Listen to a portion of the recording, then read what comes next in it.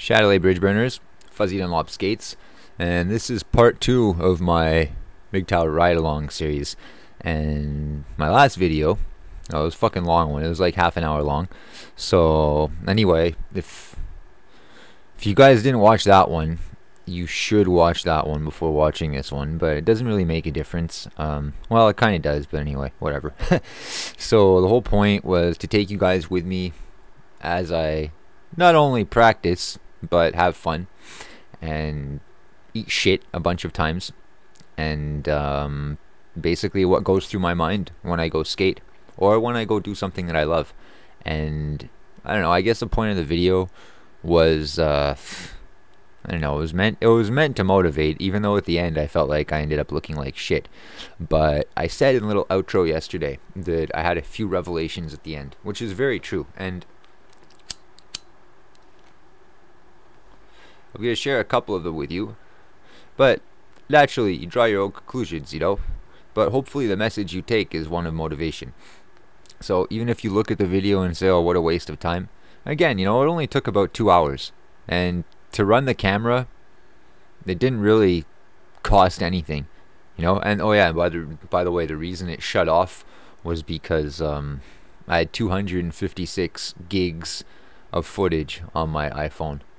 So it was full. So I have to delete that shit. I still haven't done it yet.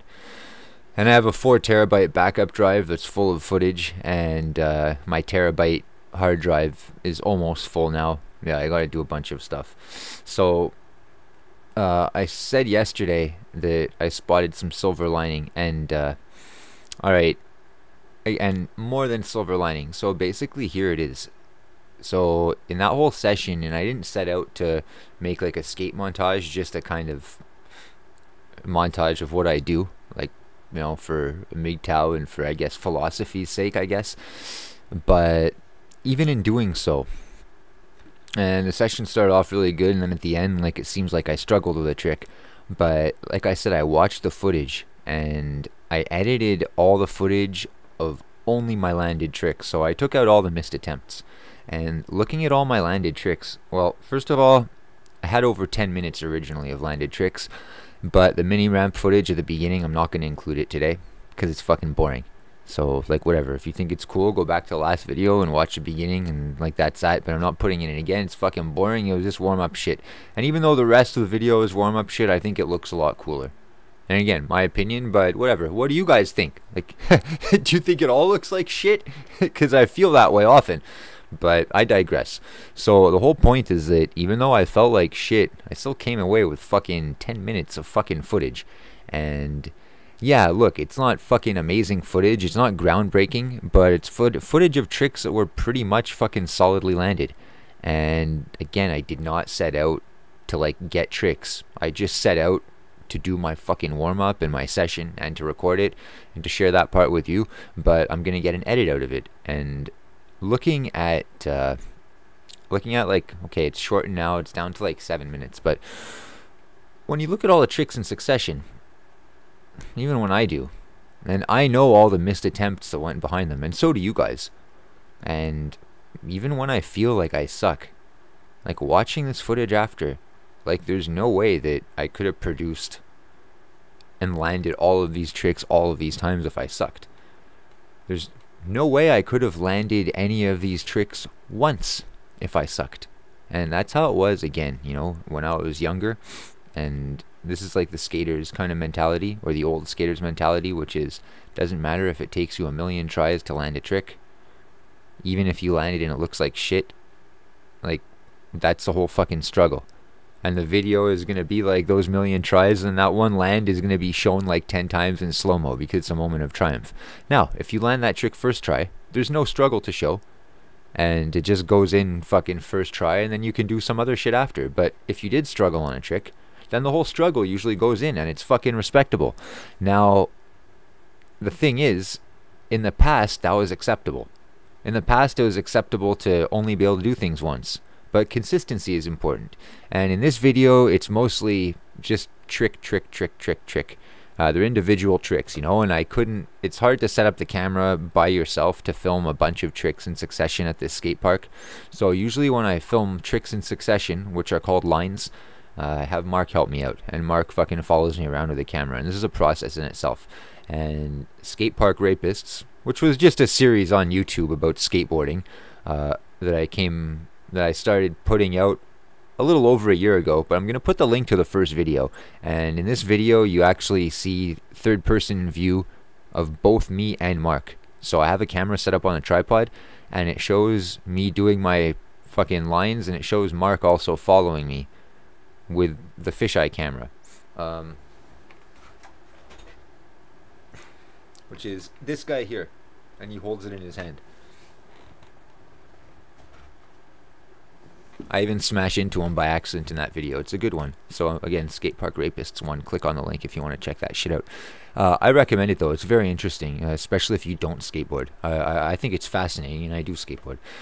So the thing is, when I say it's not really acceptable anymore to like just get something once, because consistency is important. Not only is it more fun for the skateboarder, but it looks way better. So I'm going to put up a few clips of lines here, and that's when you can do 3 or 4 tricks or more in a row.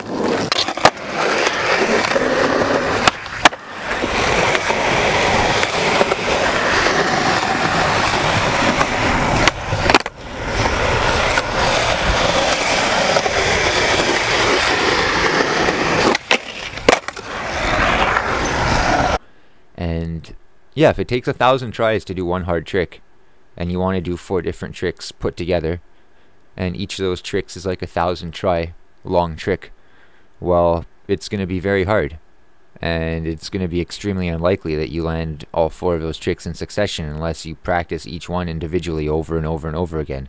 And you think 1,000 tries is long? Well, 1,000,000 tries is fucking longer, you know? But sometimes that's what it takes if you want to be able to put 4 tricks together. And if you work on your consistency, you can do lines all the time. And the better you are, the more advanced the lines get. And they get longer and longer, and they get better and better, and the tricks become harder and harder. But all this becomes easier and easier to you. And a lot of skaters too, like nowadays, they don't think like that because they're just skating for fun, even though they want to blow up. But like they don't know, like they think they're missing something, but they don't know what it is, and it's filming lines. And the thing about that is that you get so much better. You get so much better, and you get so much better filming yourself because you see everything that you do, good or bad. And even if you get something that you think is perfect, you can watch it after and find out that there's something that you don't like about it, and it's going to make you want to redo it. And how I start filming a line, I find a lot of people get discouraged because they realize how much they suck. Myself included at first when I started to film. When I got my first camera when I was 18, and I tried to do 3 tricks in a row like I saw in the videos, and it was so hard. And I managed to do those 3 tricks in a row. It took me like an hour, and all 3 of those tricks were really easy tricks, and they all looked like shit. And my argument was, well, it was hard to do them. And it's true. So, like, yeah, you have to be really good and really comfortable on a skateboard to, or on anything, in anything you do, to be able not to do just one impressive thing, but 5 impressive things or 10 impressive things in a row, and make those impressive things look effortless. So yeah, you start off with basic tricks. You know, 5 really easy tricks in a row, big deal. It's fucking easy. To the beginner, it might not be easy, but to me, the easy tricks are easy.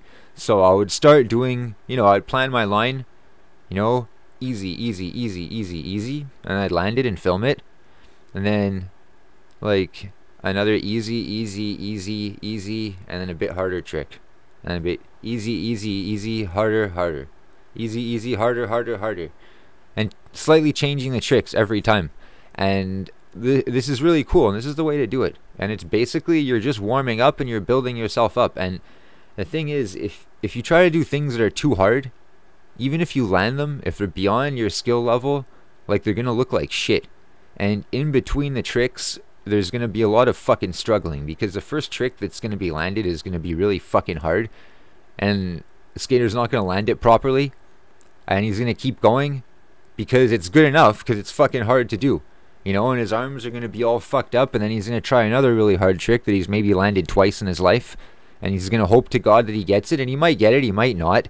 And as opposed to, if you can do all of those tricks every try, anytime, anywhere, then it should be no big deal to string them together. But it just takes practice to be consistent, that's all. And that discourages a lot of people. And when they set out to film a line, they realize just how inconsistent they actually are. Or when they set out to film a trick, you know, and they realize they can't get it first try, it discourages them from filming. Now, I know guys that are fucking incredible on a skateboard, and it's really hard to film them because they land everything first try. And I don't know where they're gonna go, and they're fucking hard to follow, and then I have to sometimes even ask them to do it again. But if that's the case, it's no big deal for them, because to them, what I might consider extremely hard to do, and what might take me 20 tries to film, they might get first or second try, which is great, because it means that there's more to come. So that's how I approach it. And anyway, I'm gonna let you guys watch all my landed tricks, and then I'm gonna give a final thought at the end. So enjoy.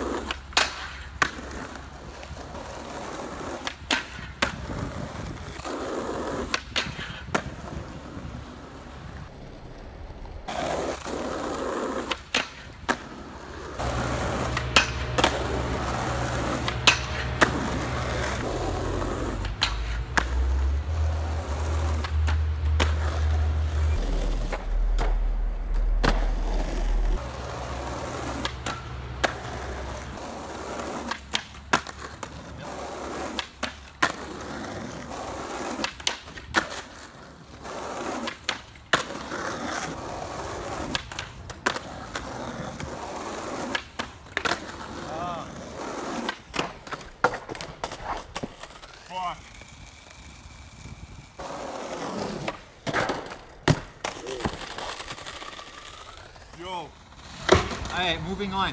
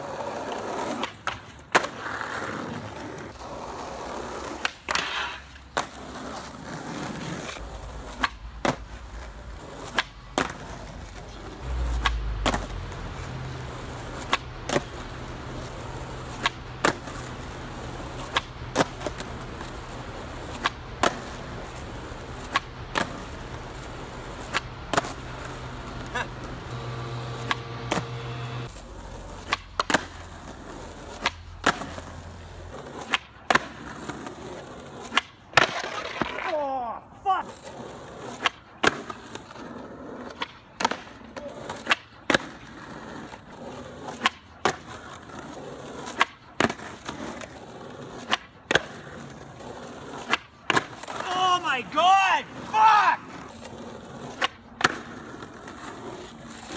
Hang 10.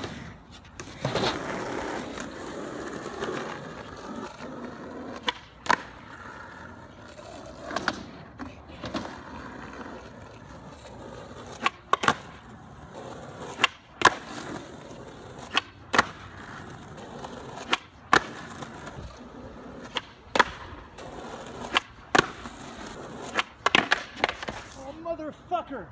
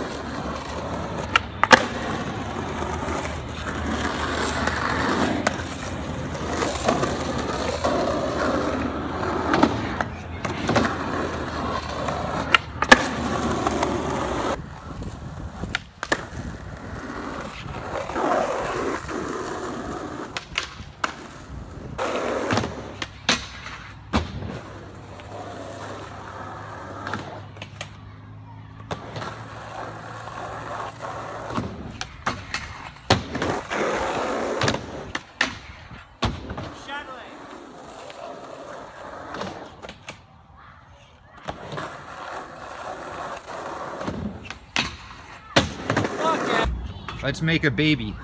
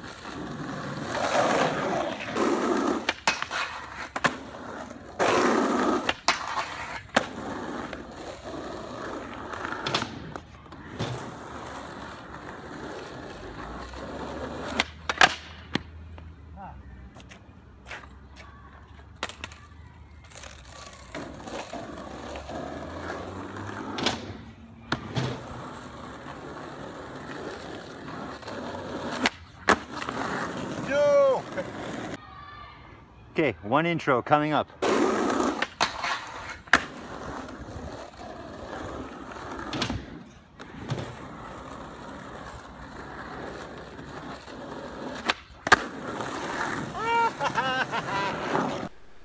Alright, so I didn't just put landed tricks in, I put a couple of slams in for comedic effect. I found it quite fitting, but anyway, that's it. Those are all the landed tricks, and I think it looks pretty fucking cool, actually, and I usually hate watching fucking ho-hum footage of myself.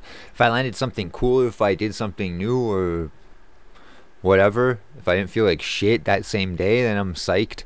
But usually the missed attempts, like, I don't watch them often.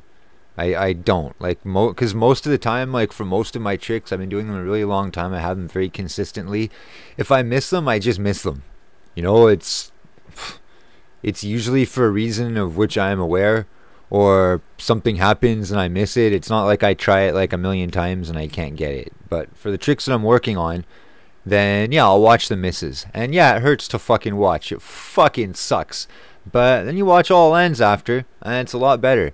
And the thing that I hadn't realized is, and look, man, this isn't, I'm not saying this because, oh, you know, if you focus on the positive, like, everything, all the bad goes away. It's not entirely what I'm saying. And if this were my first video I've ever edited, I might even say that, but it's not. You can check on my channel. I have probably around 100 skate videos now, and each one is a couple of minutes long. And before I had YouTube skate videos, I would upload them to Facebook. Then I realized nobody gave a shit, so I uploaded them to YouTube. And on Facebook, I think I had 75 skate videos that were all like 3 to 5 minutes long. You know, 3 to 5 minutes of tricks, not of talking or any shit like that. Not like now. So, yeah, man, I started making them, and when I watched the footage of this one, especially the 360 flip footage, this is where it gets very interesting, because the first half that I did, just like at the beginning of the session, you know, where I was landing them fairly easily, and when I missed them, it wasn't painful. And well, those ones, they were shit for the most part. Like, I won't disown them, because I'm still learning, and I'm happy to land any trick, and they weren't like that bad, but they were by no means perfect. I got a couple of like clean ones, but for the most part they were lacking. And it's strange because at the time, you know, because it went, I'll get to that later, try not to get sidetracked too much, but because I landed them quickly and I landed them quite easily, and you know, I was happy in the beginning of my session, I assumed that they were good. And I'll watch the footage after, and yeah, they're not bad. And the thing is, though, the ones at the end, because I missed a lot more at the onset, and I ate shit on the ones that I missed. I really fucking ate shit. And that was the end of the session too. And mentally I was getting fucking nervous because I had such a good session, and I figured it could only go downhill from here. And that's what it felt like it did. And I landed about the same amount. And I ended up doing twice as many. I think I did like 40 or so. But yeah, I landed even more than the first time. But the thing is, the ones I landed, they were a lot better. They were. And, you know, I landed straight. The first half of the ones I did, my front foot, I was a little bit like heel heavy on the board. Well, I was on my toe, but on my heel side of the board, like I'm like leaning front side a few times anyway. You can see if you check it out. And it's really interesting because the second half, like most of the ones I landed, except for the ones where I freaked out, but most of them I landed fucking square on the board, and I rode away like straight, not a fucking inkling of disbalance. Which is that a word? No, anyway, it is now. But it's very interesting. And also, like, you'd think, oh, I'm getting tired at the end of the session. For what it's worth, I'm not going to say I don't get tired, because I do. But that session, I didn't get tired. And for the most part, like all the exercise I do and stuff, and filming lines, and I don't take breaks at the skate park, really. You know, I'll chill once, like right after I get warmed up, and maybe smoke a spliff with Mark, or by myself. But a lot of the time I just skip that and I just skate the whole way through. And I know that I shorten my sessions this way. I usually don't last more than 2 or 3 hours, but I get fucking solid skating in. You know, I know that if I rested more periodically, then I'd probably be able to stay there for like 4 or 6 hours, but I don't always have 4 to 6 hours to stay there, and I don't always want to stay there for 4 to 6 hours. So, but yeah, I probably will, though. I mean, a few times in the summer. It is fun too, you know, especially at the other skate park with the beach volleyball court. It's right next to the lake. I love that park, but I love this one too. I love this fucking empty one too with the shade and shit. One of the things that's kind of depressing, or it used to depress me, but I kind of like now, is it's always empty. But back then it used to depress me because it was boring for me to skate by myself. Now it depresses me because it tells me that people just aren't skating, and they're not doing fuck all. Like, but anyway, yeah, what am I gonna do, right? I'm just gonna keep on fucking skating and keep on making videos. That's what I'm gonna do. And now I want to explain a bit about the magic behind fucking the video, and hopefully I can share it with other people and encourage them to start making videos too and get better, and maybe go somewhere, maybe get sponsored.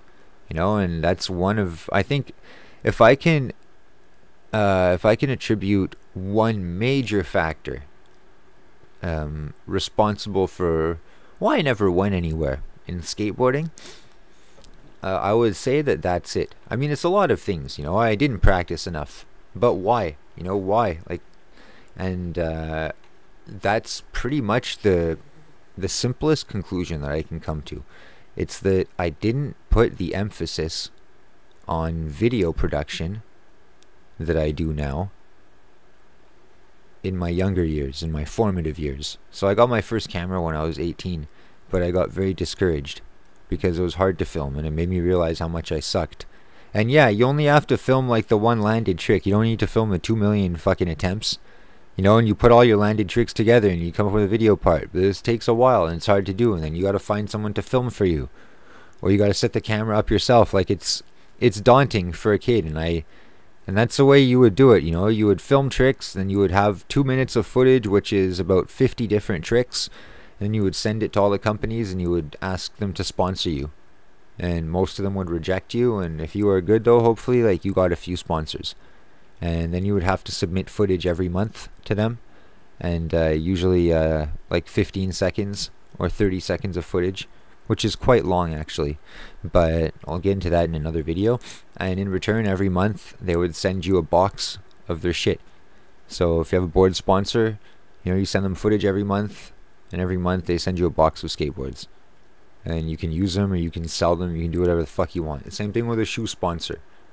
You send them footage every month and you get fucking box of shoes. Now, different companies are more flexible. That was a golden rule, but that's before social media and YouTube and everything like that. Again, now companies are a lot more fucking lax in their video production. But the better ones, I find anyway, like they're not too demanding of their skaters, because that's just treating them disposably. Like one company was asking for its AMs to submit 1 minute of footage a month. That just doesn't make sense. That's fucking, that's 12 minutes of footage a year. That's 6 video parts worth a year for just one company. So skaters have to put video parts for whatever companies they ride for. Like my shoe sponsor, for example, is going to be putting out a video in 2 years, and everybody that's sponsored by that shoe company is working on a video part. But my board sponsor is putting out a video in a year and a half, and everyone that rides for that company is working on their video part too. So the more sponsors you have, the more work you have to do. So it's not just all about being a shill. And if you are a shill and you're not doing the work, because a lot of sponsors, not all sponsors require footage. If you have like a watch sponsor or something like that, or like a lighter sponsor, or a fucking medicinal marijuana sponsor, like they're not gonna ask you to send them footage as much as a skate company would, if ever. You know, but again, you know, you gotta pick your sponsors fucking wisely. And because people are ever so critical. And sometimes like they should be. You know, there's this one YouTuber and he's like, anyway, fucking sucks at skating, and he has a shitload of videos. He has like 200 day in the life videos, and they're all over half an hour long. And he's got a bunch of other shit, but he's a fucking shill, and he rides for like a fucking, he accepts any sponsorship thrown his way, and he rides for like a Chinese skateboard company that has no idea about anything regarding skateboarding. And it's like a typical like mass-produced like knockoff like opportunistic fucking venture, I guess. And you know, they make helmets and elbow pads and like wrist guards and shit. And the guy's a fucking grown-ass man. He's like as old as I am, and he wears a helmet and elbow pads, and like he puts the stickers everywhere from the Chinese company, and he shills for whatever fucking company wants to send him stuff. And he doesn't have that many subscribers, and that's why. And again, he kind of sucks at skating. It bums me out because he can do a couple of tricks that I can't do, but this guy, he really sucks. I'm not going to mention his name because I don't want to go down that road, but like whatever, fuck. I guess if you want in the comments, I'll tell you if you're right. So, and yeah, what was I going to say? Yeah, just about sponsors and shit requiring footage. So people don't think of it that way anymore. And again, look, the first half of the 3 flips I did, they weren't great, even though I thought they were. And the second half, even though I was frustrated, they were a lot better. And there's a way to do this trick. Well, there's a couple of ways, but there's a way that's like really nice, and you have to spread your legs. And this is something that comes with time. Some people have it naturally, but I'm not one of those people. You know, for the first like year and a half or 2 years I did it, my legs would like fucking crisscross in the air. Again, I said it before, I look like a fucking fag.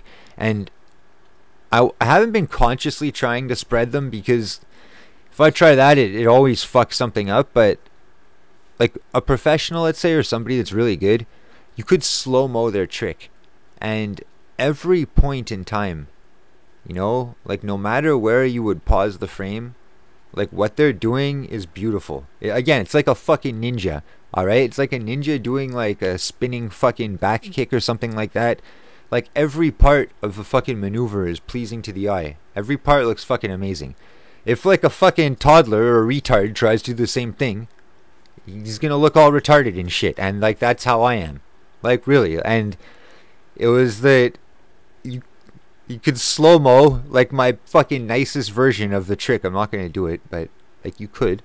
And you could slow-mo my best one, and at not one point in time at all are my feet or any of my body doing anything that could be remotely considered stylish whatsoever. So it's like a fucking abomination. And the only reason I could get away with like fucking using the footage of me landing this trick was if I played it in real time.